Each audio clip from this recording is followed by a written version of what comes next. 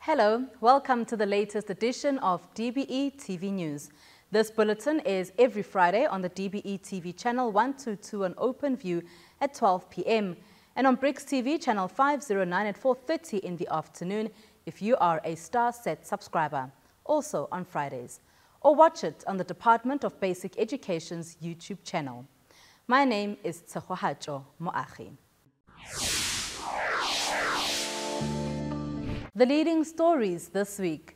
The Basic Education Department honors and congratulates the best performing districts and schools during the annual National Education Excellence Awards. With April being Autism Awareness Month, Gauteng Education MEC Panyaza Lesufi has launched the province's activities and thanked teachers who work in special needs schools. The Basic Education Department has launched the Education Plus initiative to enable girls to thrive, be safe, and be empowered.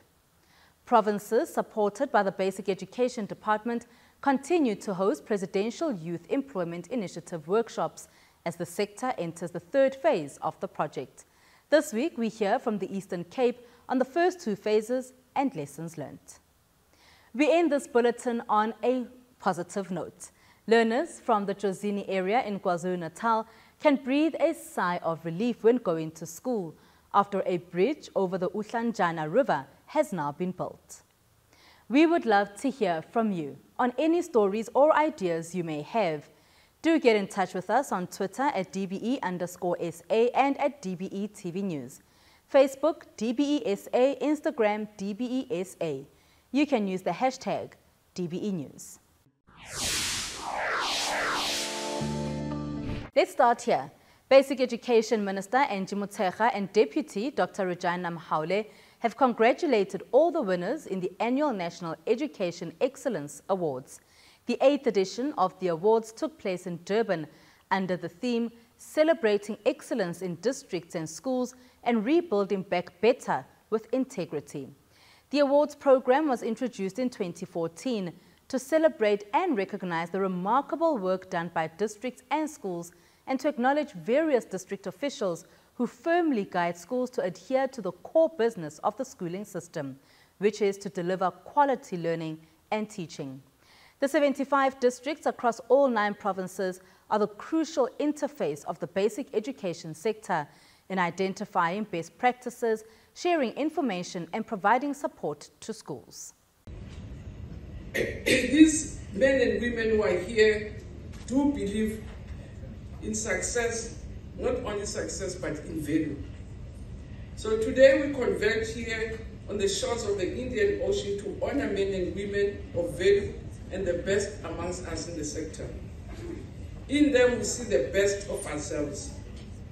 To honor our education mandarins is not an act of vanity, but of love for those amongst us who risk life and give the all and pour themselves out for our children. And I hasten to say, it's no time for us to celebrate indeed, but I think we have the right to also take a pause and say thank you to those who just keep the system ashore and push it up to greater heights.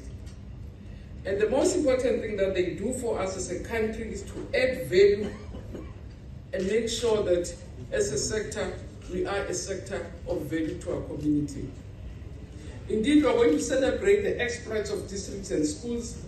And as we do that, we always have to remind ourselves that we shouldn't lose focus. And the purpose of our education mandarins this year, the purpose as education mandarins is to open doors of learning widely and at all times ensure that no child is left behind. Our purpose is to ensure that every child, regardless of their parents' socio-economic status, has enough stationery, nutritional food, qualified teacher, decent sanitation, and the care that they need in a very secured environment. So today's National Education Awards do allow us to shift focus away from the brilliance of individual teachers to celebrate the heroic act performed at the school and district level by teams.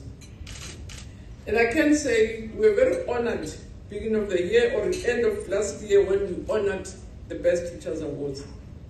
And for me, the best thing that we took also from those awards, which really was very heartening, was to see the top teachers being very young people, which really gives us hope that the sector is alive, it's growing, it really is energized. Motshekga expressed her gratitude to all who ensure learning and teaching continues, despite the challenges in the basic education sector.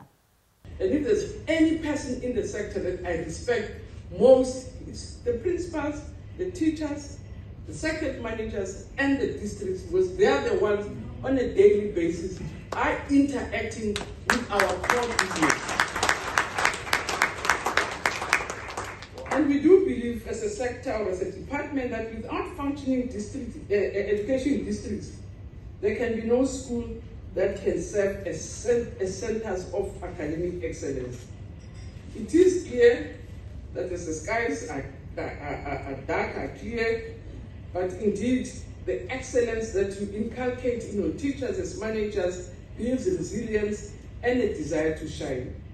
And hopefully the winning mentality on display here today will be ingrained into the broader body of the teaching cohort throughout the basic education ecosystem. Basic Education Minister Angie Motshekga has held the two-day district conference on education reform hosted by the NECT as a success. Motshekga addressed the gathering held in Durban this week. The conference focused on the performance of education districts in the context of the disruptions caused by the COVID-19 pandemic. And we all know that the reforms in basic education unambiguously speak to the call of our Freedom Charter, which will be turning 67 years this year. The doors of learning and culture must be opened. And since, again, I'm also very excited about, I think, a difficult situation with the shift of the early childhood development to from social development to basic education. I know it's not an easy one, but I think it's a very important move. I always tell the story GM knows that when we went to these SACMEC assessments, I also spoke to the Minister of Seychelles to say, but you know, South Africans say what you like, but actually very smart people. And that's why sometimes we get very disappointed when things don't work our way. And I said to her, it was a female, but they're not the current minister, how do you get it right? And strange enough, the first question she asked me, when will the kids start schooling? I said, see, she says, hey, you won't catch us, we're 3 years ahead of you. So we lay the foundations, we remediate, we sort all sorts of things that by the time kids go to school, they're school ready. We know who are children with challenges, with difficulties. So when we start teaching, we're teaching them, we're teaching them now, we're not really preparing them. It says all your kids with dyslexia and other things, we pick them up, we've got motor coordination, we have to, unlike a grade 1, you have to be picking up that this child has a motor coordination problem, this one is dyslexic, this one can't see properly.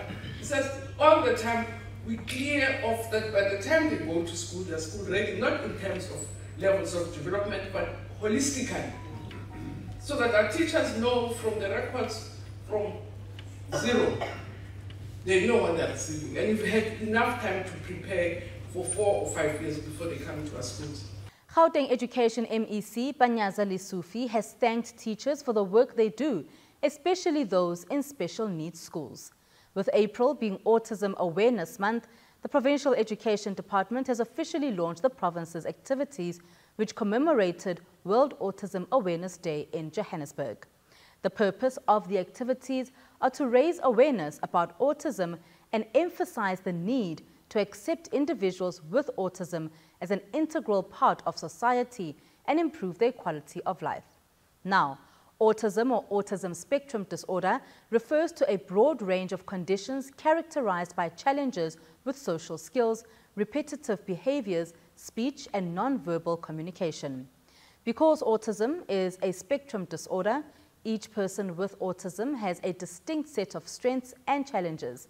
The ways in which people with autism learn, think and problem solve can range from highly skilled to severely challenged. The World Health Organization reports that 1 in 160 children are autistic. That what we need to commit ourselves to do, that we know, and that is why it's called a spectrum. We know each and every child is different. We know each and every child is not the same. Therefore, we might struggle with our curriculum, but the quality is the same, and everyone must be touched with the manner and everything that we are doing in our schools. And for that, I want to send a special message to all our educators. Without you, we are empty educators. The Presidential Youth Employment Initiative has entered the third phase in the basic education sector. Stay tuned to find out what lessons the Eastern Cape Province has learned during the first 2 phases. I am a nurturer, like you. Real men stand against gender-based violence. I get hurt, like you. If I am a victim of violence, I too will not be ashamed to report violence and abuse.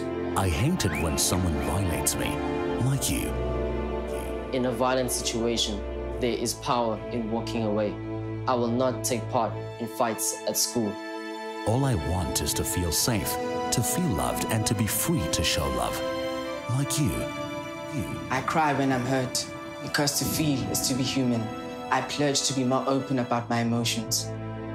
Make it part of the new normal for young boys to be nurtured and loved, to freely express themselves and to show love in a safe, inclusive way. We have different gender identities, but first, we are human. If you need assistance to help your child, contact Childline on 08000 55 555. The Basic Education Department has launched the Education Plus initiative to enable girls to thrive, to be safe and empowered. The launch took place together with the 5 UN agencies: UN Programme on HIV/AIDS, UN Educational, Scientific and Cultural Organization, that's UNESCO, UN Population Fund, UN Children's Fund, that's UNICEF, and UN Women. The initiative is a high-level drive to accelerate action and investments to expand success to secondary education for all youths and to advance adolescent girls' and young women's health, education and rights in sub-Saharan Africa. Human rights advocate, Deputy Chairperson of SANEC and founder of Access Chapter 2, Steve Litzike, says young women need to be empowered at all times. We can only do that if we allow young people themselves to join in this initiative. They join the forces, whether it's efforts led by government or civil society. They join to accelerate, to champion their own issues as well. We must engage adolescent girls, young women, all young people in their diversity. We must empower them, and by doing so, placing them in the forefront of our response, equip them, and ensure that we go beyond the health sector. We must go beyond the health sector.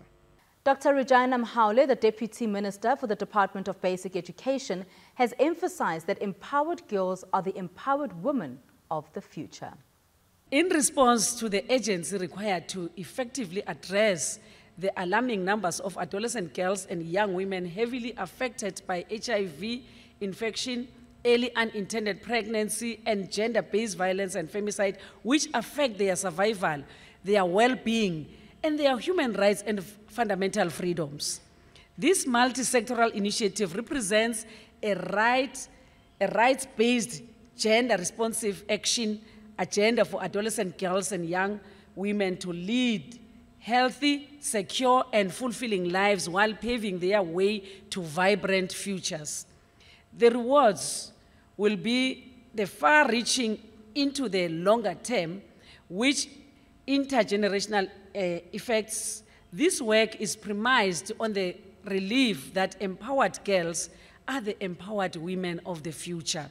Dr. Mahaule added that the work that will be embarked on through the launch should not be taken for granted. The work that we are about to embark on with the UN agencies is regarded as work of soft issues, but it has the potential of altering the child's life. We should not trivialize or take this work for granted. So I hope that what emerges from this launch will strengthen and support the already existing programs within the sector and nurture those that require improvement of efficiencies. We should pay particular emphasis to evidence-based programs that were crippled by COVID-19. Eastern Cape Education Department has welcomed the inputs made by those who attended the Presidential Youth Employment Initiative workshop in the province. The workshop, held in collaboration with the Department of Basic Education, was to reflect on Phase 1 and Phase 2 of the PYEI.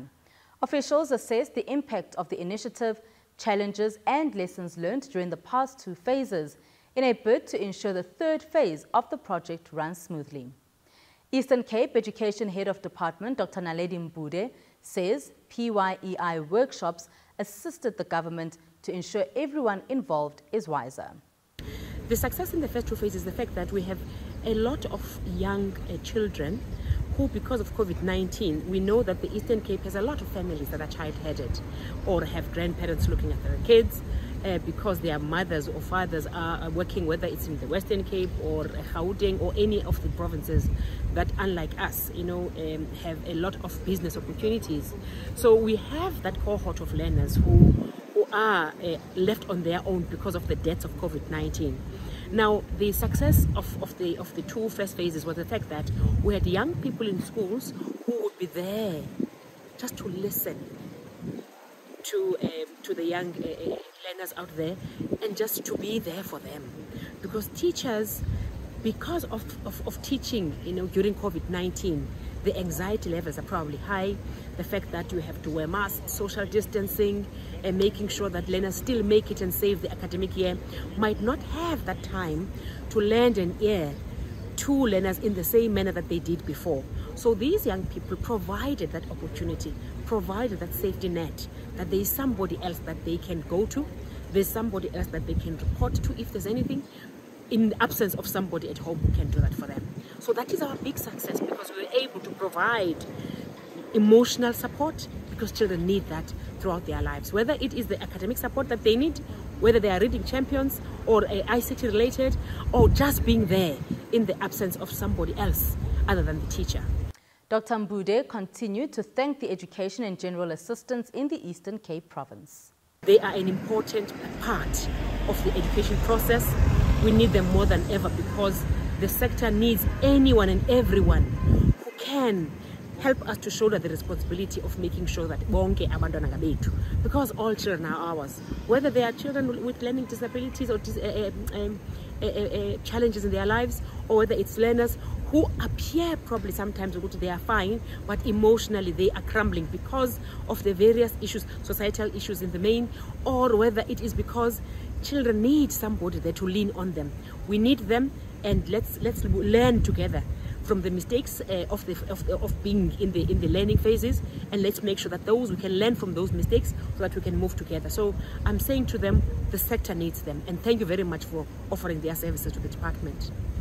The general and education assistants have been welcomed by schools in the province, with Principal Nkosinathi Mvubi saying their presence at his school has made a huge difference in teaching and learning. Oye akunika owenza ukuba ngokwamanani abantwana ufumane oyistaff esimbalwa kakhulu ifike ke ngoku le program yenza utshintsho kuba abantu abangabasebenzi phakathi kwezikolo zethu baliqela apho ngoku sikwaziyo uba uthi kwizinto ezipha phakathi kwe-9 pillars esijongene nazo zika-care support, teaching and learning ekufuneka sizenzile, ekufuneka siqiniseke bizikolo zethu zizikolo kuba sifune si-class manager siqiniseke uba zineempumelelo ezinazo ezazinto eza pillars therefore ngokufika kwabo ke ngoku sifike sakwazi ukwenza into obana yonke iphila sikwazi ukuyihoya yafika yenza ulitshintsho olukhulu kangangoba ngondithetha nawe uyakwazi ukuthi ubone usangena egeyithini ba i-environment i-conducive for teaching and learning usangena egeyithini uyabona ngokwegeyithini ukhona umuntu omileyo pha oyi-GSA esinomthatha ke ngoba kwezikolo zase-urban areas umthatha kuba yi-security officer besikade singenazo ukhona umuntu onjalo ngoku ocontrola i-access of i-visitors engena ngaphakathi uyakwazi ubona ngoku ingca zitrinyiwe iloni njalo njalo ubona uba yeyi kukho abantu ngoku abasebenzayo bezi zikolo bezikade ezino-caretaker singenabo thina kwi-deep rural areas ngoku bakhona bona o-GSA suthenga umetshini bafundisa indlela okwenza wenze iitoilet zethu ziklini kangangoba daily bayakwazi uqiniseka uba ziklini kanti ibisi izinto ezingahoyekanga i-classroom i-conducive for teaching and learning ngoba ii-EAs ziqale ziqiniseke nge-cleanliness ye-classroom so kumandi kakhulu ngoku siyakwazi ukuphefumla xa sifumane ezi EAs. Coming up, learners in KwaZulu-Natal can now get to school on time and dry after a bridge was built over a river in the Jozini area. The National School Nutrition Program, the NSNP, is a government intervention program aimed at enhancing learner well-being and learner participation in education. The NSNP aims to improve food security for learners by serving a nutritious meal. The NSNP focuses on the food safety from farm to plate. This food value chain ensures that safe and nutritious meals are served to learners. Compliance at all critical control points is non-negotiable so that the end users receive safe and quality meals. This video series promotes and emphasizes good food handling practices throughout the NSNP food value chain. Strict compliance to health regulations needs to be followed during storage and transportation of food. All warehouses and school kitchens must have a certificate of acceptability from the local municipality that shows compliance with health and safety regulations. Schools need to check the quality and quantity of food during delivery. Food must be transported in closed vehicles to adhere to safety regulations. This video series showcases the NSNP food value chain, how the program supports good food handling practices, food safety compliance in critical control points such as the warehouses, delivery vehicles, storage, preparation, cooking, serving and disposal requirements. Storerooms in schools must be clean, well ventilated and secure. Food items should be checked for expiry dates before preparation. The volunteer food handlers prepare meals on all school days following a provincial menu. The program intends to address barriers of teaching and learning associated with hunger and malnutrition. On a daily basis, more than 9 million children receive a nutritious meal through the program. Meals provided to learners follow the food-based dietary guidelines as stipulated by the Department of Health, which offer a variety of food items including a daily protein dish, starch dish, as well as a fresh vegetable or fruit. Food waste should be discarded in bins with lids to keep rodents and flies away. The joy of learners taking part in school activities knowing there is a nourishing meal served daily through the National School Nutrition Program. It shows every child is valued in the education system where their potential can be developed towards building a prosperous future.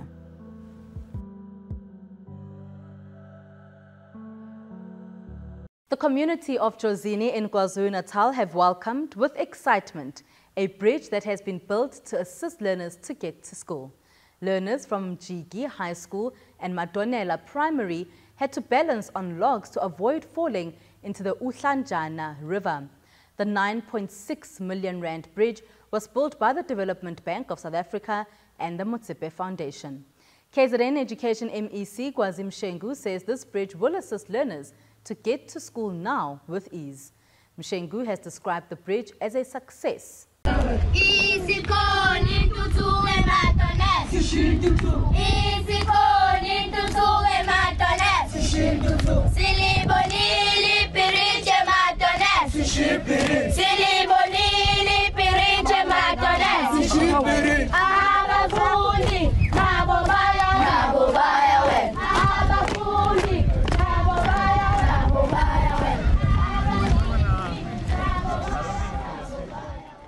Indeed, we were quite happy about this project, which has been constructed under the auspices of DPSA together with the Motsepe Foundation. As we'll recall that this place was a very difficult place for learners in particular, coming from both areas because there are schools on both sides, and learners had to cross this river in order to access the schools. And when the water levels were a bit high, it became too risky for them to cross to access schools. But even if the water levels are low as we can see them today, it's always risky for learners really to be subjected into having to cross a river to access education. So when this matter came to their attention, we then had a discussion with DPSA to say, can they put a hand in helping us really to solve that particular challenge. And they then took a lead in terms of everything that resulted into this project that we're unveiling today. They contacted the Motsepe Foundation, a substantial donation in the construction of this. So today, really, the issue of learners being at risk of the river of this area is we'll talk about it as least that at some these learners had to cross the river, but today they will walk safely through this pedestrian bridge, and we call it a bridge to success because for the community of this area to succeed and to develop, they need to have their children educated. And if you have many stumbling blocks in the education of the children will drop out, they will get demotivated, and the communities of this area will never succeed. So that is why we are calling it a bridge to success. So the learners now will then be able to access education with ease, and then their future prospects are quite bright. That's how we end this bulletin on Channel 122 on OpenView, on YouTube, and on Bricks TV Channel 509 Starset. Before we go, with some ECD functions now part of the Basic Education Department, here are some facts.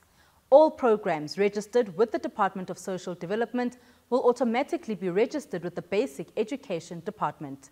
The DBE will also start registering all unregistered ECD programs using the same registration process that the DSD has been using. On that note, thank you for watching.